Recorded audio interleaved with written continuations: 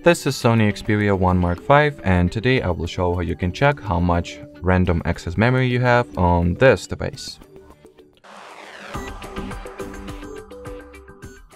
So first, we will need to launch Settings. Scroll the Settings menu all the way down, open the About Phone category and scroll it all the way down also. Then over here you'll find the build number spec, so continuously tap on it until you will see you are now a developer message. Then get back, enter system category instead, open developer options, and then memory.